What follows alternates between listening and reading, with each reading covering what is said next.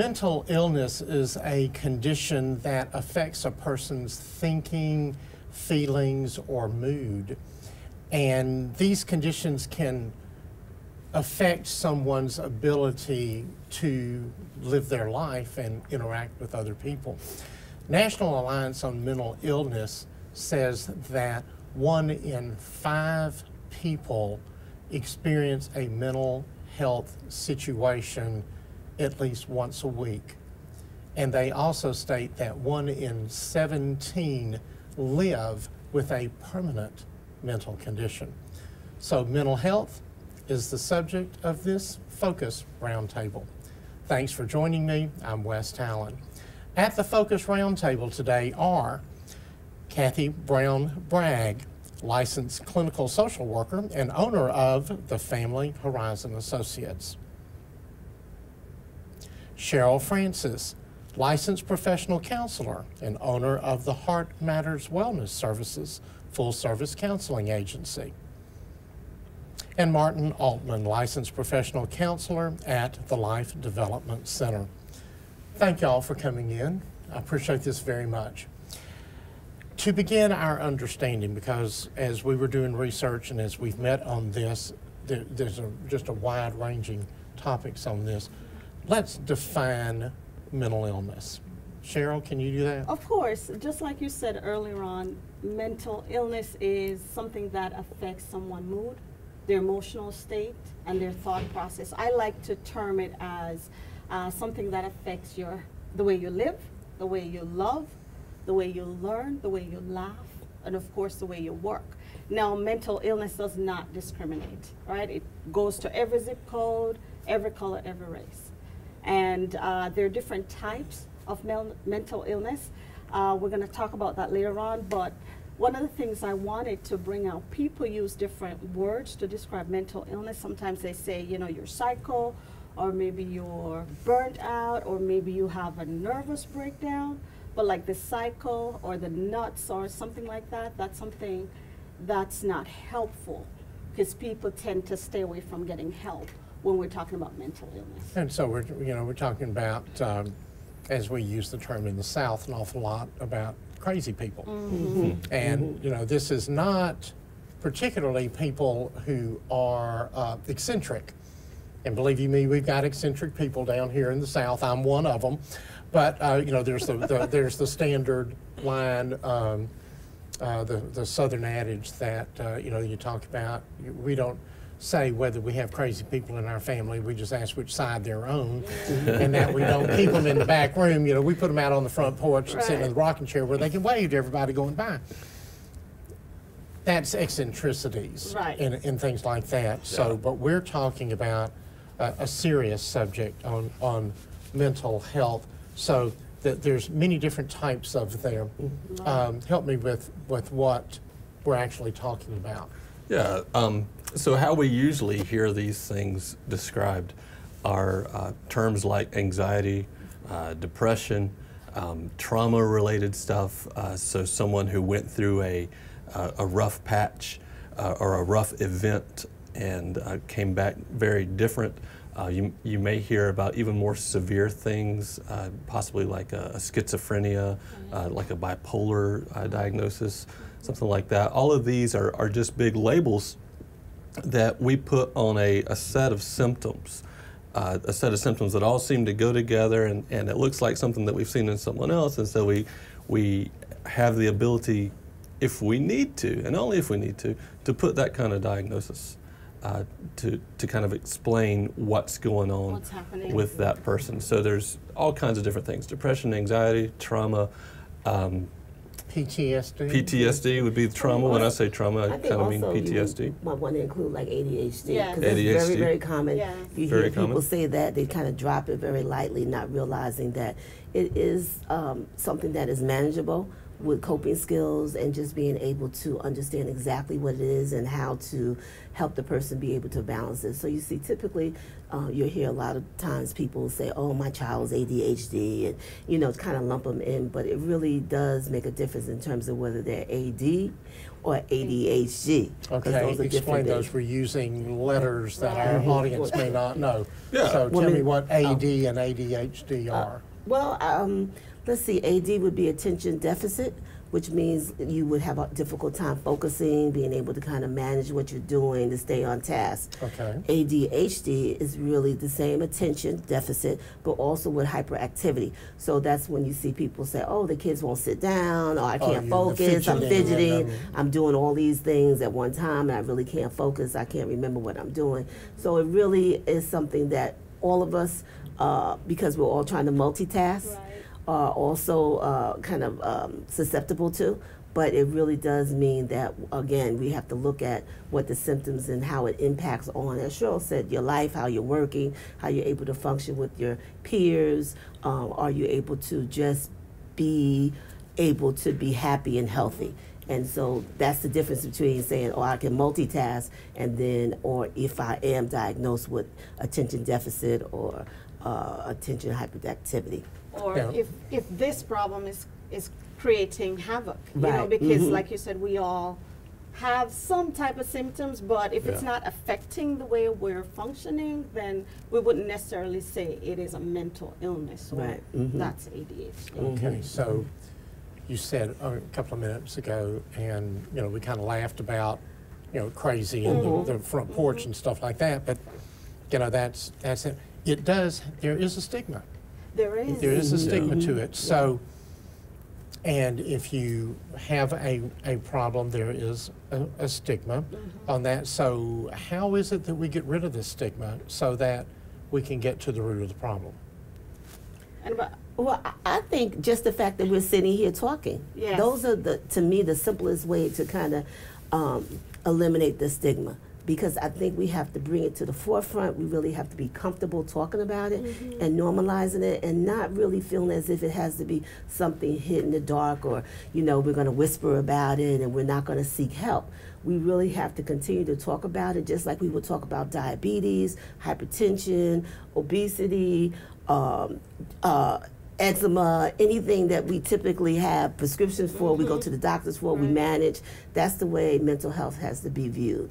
And I think if we move towards that the thinking and have that in the center of our thoughts, I think many more people will be able to get the help that they need. Yeah, and so many of us would never have any kind of problem going to a cardiologist if we had a heart problem, Right. or a Right. pulmonologist if we had a lung problem. But when it comes to changing the way that we think, that we feel every day, that we interact with others, we don't want to go to someone who practices mental health counseling because we often don't really look at that part of ourselves, our actual brain. We don't look at that as if it were the organ that it is. Right. It's a part of the body. It has its own chemistry, and it's affected by the rest of our body's chemistry.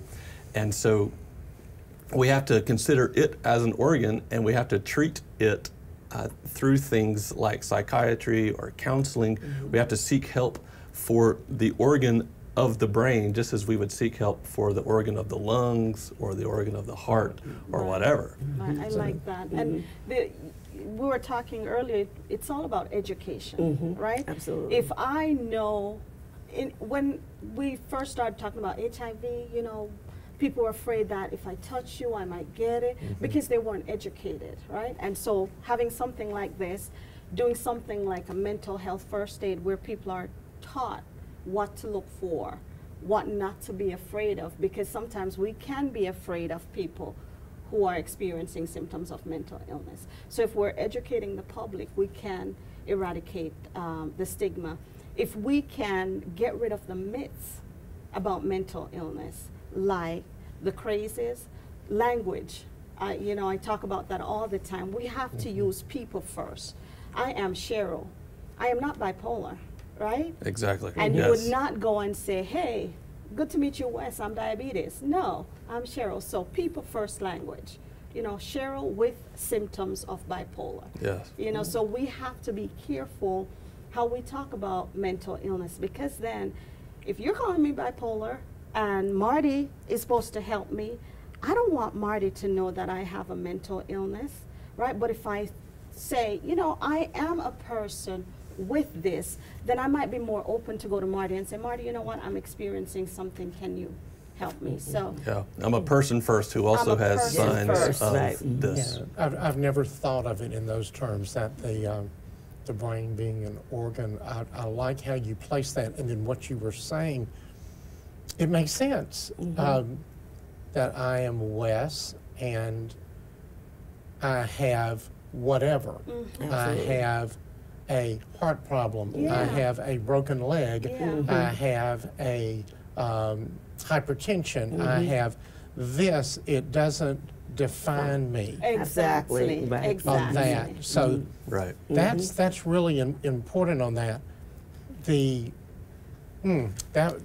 like that. That's a whole new orientation on this. Now, you said something about diagnosis, and in my research for this roundtable, I found that half of mental health conditions exist by the age of 14, and that 75% of mental health conditions develop by age 24. That's scary. You're talking about kids in schools. You're talking about parents who may not have had an experience with mental illness. And let's face it, it doesn't pop out of your skin like measles or mumps or Right. Exactly. chicken pox. Right. You can't, Right. measles and mumps and chicken. Oh my gosh, my child is sick. Let's get him to the doctor. Let's do these things. And I mean, how can a parent, in particular, realize that their child needs professional assistance? Yeah. So I work with children, I work with families, and I work with young men. And so one of those areas being children, most of my professional background and most of my training is in children's therapy and helping children and their families manage symptoms exactly what you're talking about. So the things that we start to look for in determining whether or not a child is being affected are similar to those that we look for in an adult, but they're a little bit different. We almost always start with sleeping. How are they sleeping? How are they making it through the night? Are they waking up multiple times through the night? Do they seem to be able to descend down into solid, stable, good sleep? Or is that being interrupted? Because if the child is tired, then they're not going to be able to do well in school. They're not going to be able to make friends well. They're not going to be able to maintain life at the level that they could if they were sleeping. Right. You'll also find, just as an aside, you'll also find that most psychiatrists, regardless of the age, will start with the question, how are you sleeping? Absolutely. Because that's one of the first things that they'll need to help stabilize to get life to happening at a normal and healthy level again. So after sleeping, we also look at how are they eating? Are they eating in a healthy way? Are they able to eat enough to meet their needs? Are they eating a lot too much? Are they overeating, undereating? Are they taking care of their physical body in a way that will enable their brain to function at its highest level? Beyond that, we're looking at things like, well, in school, how are their grades? Yeah. Are they getting along with their peers? Are they making friends? Do they seem to be socially isolated? Are they able to follow rules at school? Or are their behaviors such that they're getting written up a lot? Or they're getting ISS? Or they're, are they avoiding school? Are they skipping class a lot for older kids? But what are the things that we're seeing in school that could indicate, yeah, he or she may need a little bit of extra help? Do they talk a lot about things like hard events or traumatic events that they went through? Does every comment during a quiet moment, does that kind of go back to that time that so-and-so died? Or that time that this happened or that happened, or we moved, or I changed schools? Do they often go back to a time like that? Do they often comment to the parent at times like that, that would indicate that they're kind of in their thinking stuck right there, and needing to process that a little bit more with a professional.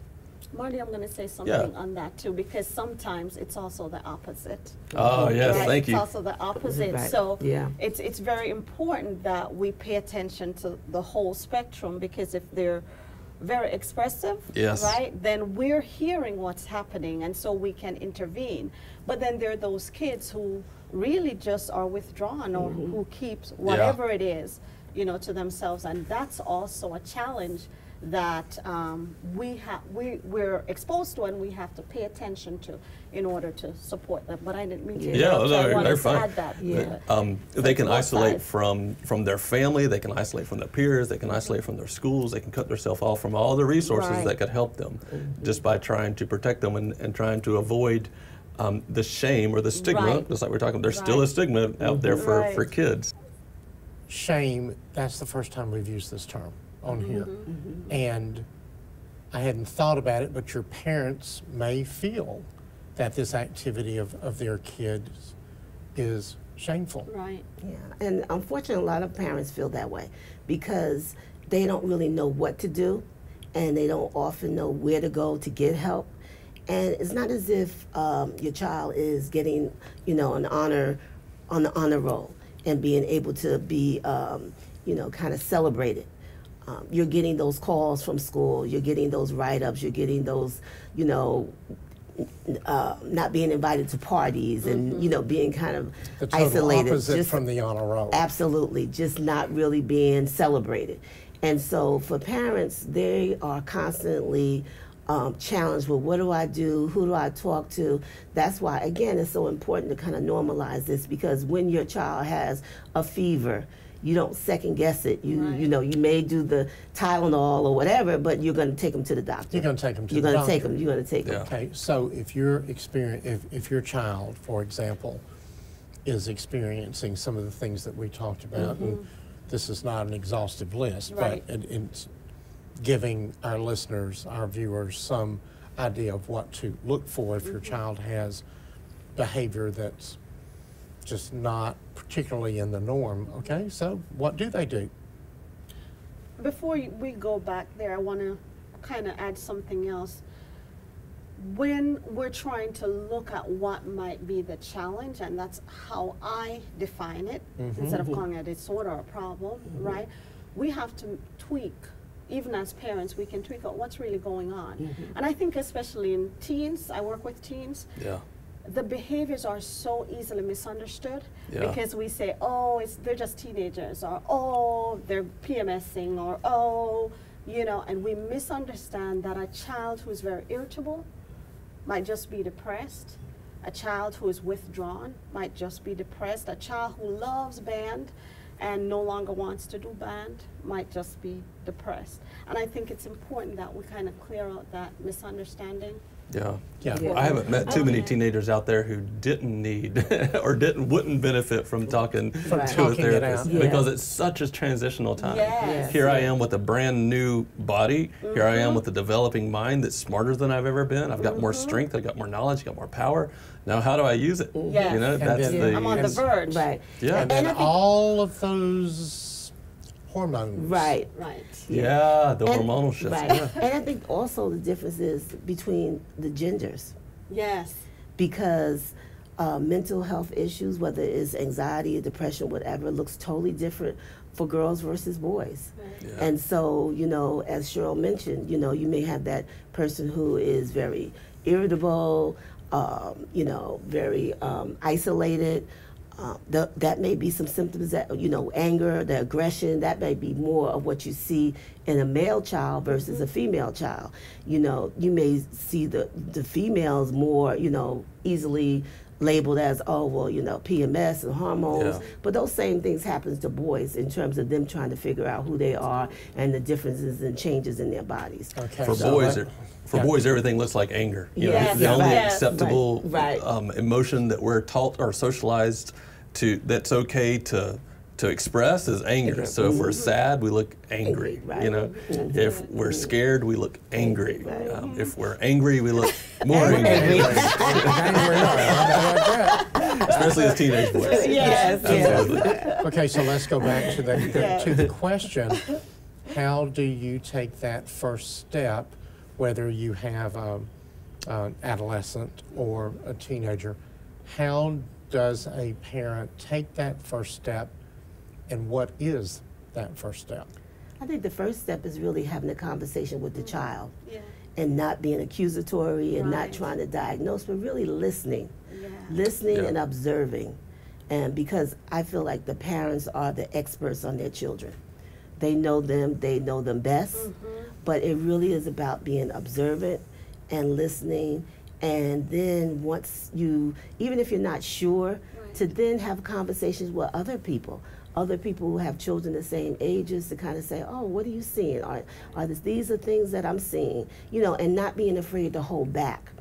No, we don't know everything as parents. No, we're No not manual. perfect, but no one has all the answers, and that's why we have to seek out professionals. So once we kind of get a baseline in terms of kind of observing, as Martin said, the sleeping, the eating, the socialization or the lack of, then we have to say, okay, this is something that I really don't understand, but I know in my gut, because you have to go with your senses, because you're not an expert, but go with your gut and say, something's not quite right. Yeah. I need to go and talk to someone. And whether it be a pediatrician or maybe Right. it even be your doctor, and you talk to your doctor, and this is what I'm seeing, and that doctor could then refer Based to on- someone else based on what you're saying. But you really have to listen and be observant. And a good way to approach a teen especially is to say, I'm concerned about you, Right. right? Because we know riding in the car with the kids in the back, how was school today? Good. What you do It's a today? one-word Nothing. So What'd who's you gonna have for open lunch? up? Food. Yes. It wasn't good. Was it good? Yeah. No.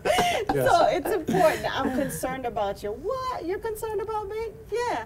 And that might just open the door for them to begin talking. Yeah. Yeah. In doing that, I like the idea that you suggested, going to your family doctor and letting your family doctor, because of the network Yes. and all Absolutely. that he or she may have, or that he or she has, Right. Right. being able to refer you to the parent to get a professional help. Absolutely. Because, as we were talking about, y'all do, even though you, as all three of you work in this field, each of you has some specialty Right. in that, and so we need to get the child with these symptoms to the correct Appropriate person, fit. to the Yes. appropriate thing like Right. this. Right. And let me just add, and that I think is a good point in terms of that perfect fit. And I often tell parents, because they'll say, well, I really don't believe in therapy. I really don't believe in going to talk to anyone.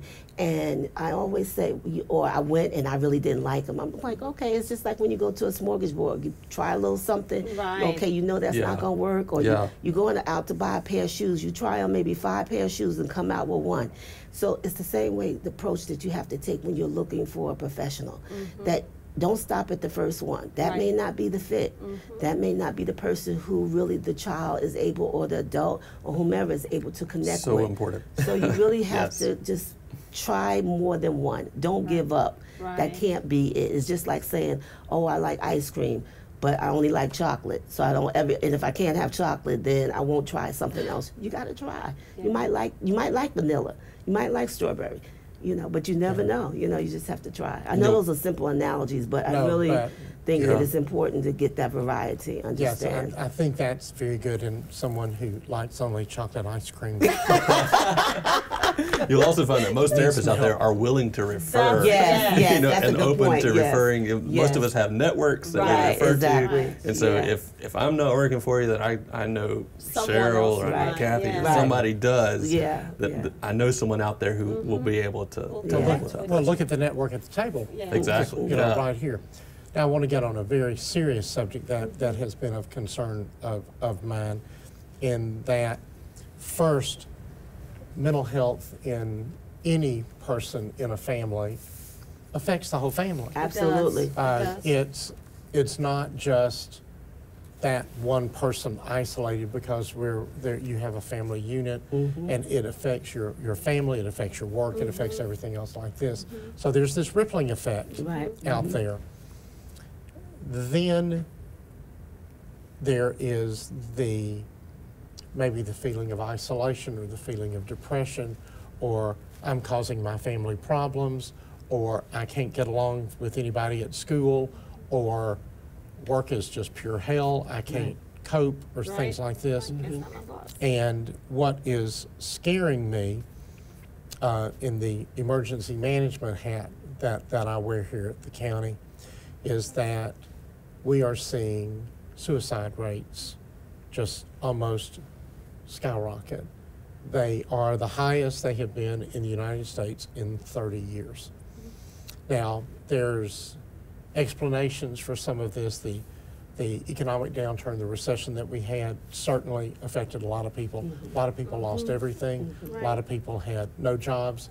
They did not feel like that they had any kind of a future, and they weren't going to share this with anyone, and they just felt like that this was the way to end the turmoil and make things better for their family or something like that. But in my research, I also noticed that the suicide rate among early teen girls, ages 10 to 14, the rate has tripled. Suicide is a result of a mental condition. On that, what are the warning signs? They vary. Yeah, I would say it could be anything from isolation, just changing the routine, the activities that someone's involved in, not really being interested in it any longer. Again, the sleeping, not being able to sleep, staying up for hours and hours, days and days, maybe even using some type of substance, just feeling hopeless, not really feeling as if life is worth living anymore. And that might be, just even in terms of you see someone all of a sudden they loved, let's say a bracelet, and now all of a sudden they're saying, you know what, you can have my bracelet. Just start giving away things that are really significant to them, that because they feel like they're not going to be around any longer, so that somebody else can enjoy whatever it is that they had. It really is very difficult to kind of say that there's any one thing, because it's such a combination of things. And again, it's so important to be observant. When you see someone doing something that's totally unusual, and, just something that is not really who they are, then, we need to, again, have those kind of conversations and not be afraid to have the conversations, because that, again, is a major issue. And you don't want to touch on it, because if I say suicide, they're going to commit suicide, and that's not true. That's I think that's what we have to have those hard discussions. So there's your stigma again. Yes, Right, exactly, right. It crops up. And you talk about teens, but there are two populations on both ends that are suicide rates are very high, and it's the teens and our older adults, right? And some of the things in teens, if they're preoccupied with death, especially in this age of social media, with our teenagers, we've got to watch what they're saying. If they're consistently talking about, I want to die, or, you see them posting things about death. It might be nothing, but we never want to take it for granted. We want to pay attention to those. Is this person too preoccupied? Are they gifting, giving away things that are significant? Are they doing things that are out of character? The irritability, that's a big, red flag, like we would say. We have to pay attention to that in teens. Deep depression. And that's the reason we want to talk about mental illness, because if it's not controlled, if it's not paid attention to, it can end in death, it can end in suicide. And like Kathy says, we have to talk about it. Back in the day, we used to say, do you want to harm yourself? Well, yeah, I might want to harm myself, but I don't want to kill myself. So it is okay to say, do you want to kill yourself? I know they're not going to go kill themselves because you asked them. Because you suggested it. Right, you're giving them an out. Right. Because most times they just want to help.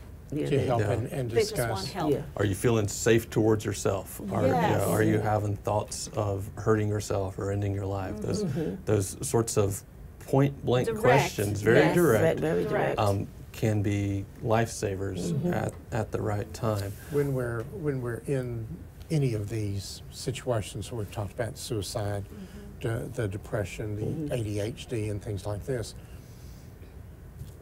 Other than just talking, I know that there are medicines Yes. out there that can, because, help me with this, and I know y'all are not physicians, Right.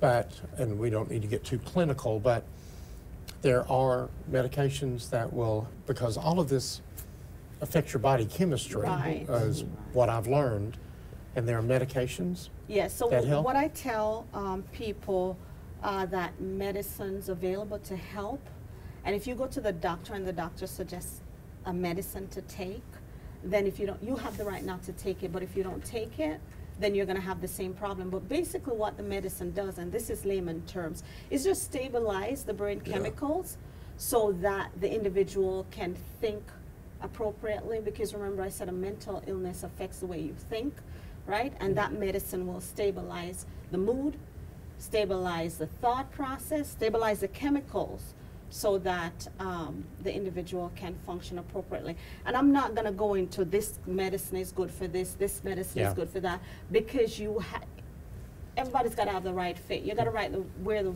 right size shirt. Yes. You know, Yeah. so that's the Yeah. way. Yeah, there's And many I- different options. Yeah, and I also like to just add that sometimes it's really even not about medication. It's really about like your lifestyle. Yes. You know, you have to look at what are you putting in your body. You know, the foods that you eat, the chemicals that you consume in the environment. You know, it's so many different things that yes, medication has tremendous great results, but I think also we have to look at what we're eating, you know, the foods that we're eating, and exercise. I mean, I really come from much more of a holistic perspective. I really do think that people are very much into being able to kind of understand the body and what we need to be putting in our body. So there's, you know, many ways to be able to just feel better, you know, and maybe it might be just taking a walk. Maybe it Right. might be, okay, I'm going to start an exercise program, because again, as we talked about the brain and the chemicals, all those things are in our bodies already. We Right. just have to, and if we do certain things, it releases those same kind of chemicals that some of the pharmaceuticals do as well. Your point, the brain is an organ. Yeah. Yes.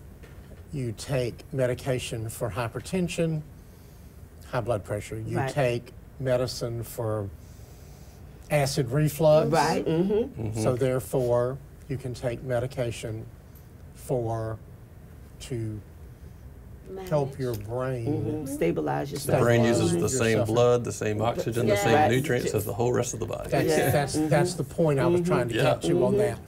So again, that word, shame.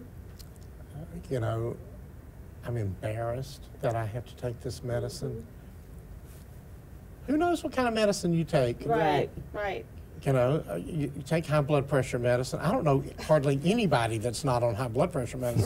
Right. That's the lack of sleep. That's the lack of, yes. Yeah. And Right? doing Sleep. that's your anxiety, that's your everything else that's going on in you know, your body and all. Basically, the message that I want to highlight here is that there is help. There is. Absolutely. Yeah. There is. Counseling. And we didn't hit on family counseling. Let's talk about family counseling for just a moment. That's Because my- we talked about individual Yeah. and parents bringing in adolescents and teens and things like this. We didn't talk about adults who are having their own problems and trying to Right. do that, but that may be another subject for Yeah. another day. But family. let's talk about family counseling for a moment, because we did talk about the ripple effect Right. of what's going on. Well, family counseling, that's one of my areas of specialty, and I really feel very strongly that it is a family issue. Yeah. It's not just the person System. who's experiencing the difficulty and the challenges of maintaining their life. And once the family realizes that all of them are part of the wellness of that person, because it's the wellness of the entire family system. And it's the messages that the family has shared with this person that increases the wellness and decreases the shame. And has much more of a positive impact, not only with the immediate, like the nucleus family, but also the community as a family. So they're seeing their, the children or themselves, they're seeing themselves being able to function, in a much more healthy and a stable way because they have that family support. We can't walk in this world alone, whether we have a mental health illness, or if we have hypertension, diabetes. We need to be able to have support from each other, from our neighbors, from the churches, from schools. It's a whole system that we live in. We don't live in just one little thing, one little compartment of our lives. It's everything. So I really encourage families to rally around providing that support for the person who may be presenting, but also that person's behavior and their wellness impacts everyone in that family. Yeah. So that the children are suffering when the parents are suffering, and the parents are suffering when the children are suffering. And vice versa. Right. We say problems don't happen in a bubble. Right, exactly. Something that's affecting the child is affecting the grown-up. Something that's affecting the grown-up parents is affecting the child, is affecting their parents. The problems within the system of the family, if only one person seems to be experiencing them, you can be pretty sure that almost everyone is affected by them in some ways. Absolutely. Well, Cheryl said early on in our discussion here today that all of us have a little bit of a mental health issue. Absolutely. Some, We're all experts. we're yes, we are. But you're correct, we don't live in a bubble. And that even though you may be a single person living by yourself, you are still affecting other people with whom you interact community all the time, because it does go. Okay, so let's talk about resources. We're here in Douglas County, and are there resources? I know they are, but what are the resources that we have locally that where people can get more information, where people can reach out? We have several, Douglas County, I don't know the stats, but there are a lot of therapists in Douglas County, and I want to go to the affordability of it, because a lot of people also stay away from getting help because they don't have the resources. Now, we have the Community Service Board, to that, their system is changing, but there is help there, and if they can, there's resources there. We've got psychiatrists. Those are the ones that prescribe the medicine, and then you've got the psychologists. Those are the ones who do the testings and the evaluations. Like if I might screen me, I was going to say you, Wes, but I might screen me for I understand. ADHD, but then I might send the individual to a psychologist to do the testing. And then once the testing is done, that psychologist is going to send that child to the psychiatrist for medication. We've got NAMI, South Cobb, and NAMI Carrollton, because we're in the middle, that we can refer to. We've got GCAL, Crisis Line, and once we call that crisis line, no matter where you are in the country, they will find appropriate resources where you are in your zip code to offer to you. Some people like to use insurance to pay for their services, so to pay for counseling. And very often, if you want to go that route, you can just call your insurance company, and they can direct you to the provider who they're going to pay the most of a percentage to see. Very often it's all covered. And they're not going to judge you. It's an insurance company. Right. Yes. Right. It's a service that you have under your health insurance. For people who don't want to use, or rather for people who don't want to receive the diagnostic label that can come with using insurance, Some people like to do self-pay, and that's an option too, Right. where basically no one ever has to know what diagnosis was put on, including an insurance company, because they're Yes. using self-pay. Or that you were even at a therapist, Right. Yeah, perpetuating the shame. Yeah. Perpetuating the stigma and the shame. Well, I think the other thing too is that people may not even know that their employers Often. Provide- Yes, EAPs. EAP, assistance programs. What does For- that do, Kathy? That provides the employee the opportunity to use that. They may have insurance, but they also have another benefit, the Employee Assistance Program. And that Employee Assistance Program will be able to give them a number of visits that cost them absolutely nothing, and not only for them, but also for their families. So that's another way for them to be able to have a sense of confidentiality and no money out of their pocket, and to be able to get the help that they need for themselves or for their family. Yeah. Okay. Well, ladies and gentlemen, thank you so very much for coming in and Thank for you. all of this information. And now I want to talk to the viewers just for a moment.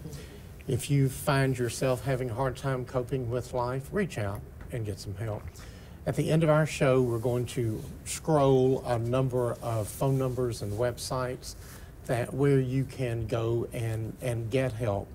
If you are thinking anything close to suicide, please reach out to someone.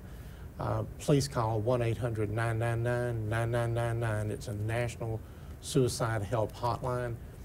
Call them. They will help you. They will talk to you. They will send you to local thing. Your life is worth saving. Yes. Please don't think that that is the solution. It's not. There is help. If you think that you're desperate, if you think things are bad, there's help. And that's why we're doing this show. We hope very much that you will you'll reach out, you'll speak up. There is no shame in asking for help. And we hope that this show has brought some focus into this subject for you. I'm Wes Talon. Thanks for joining us.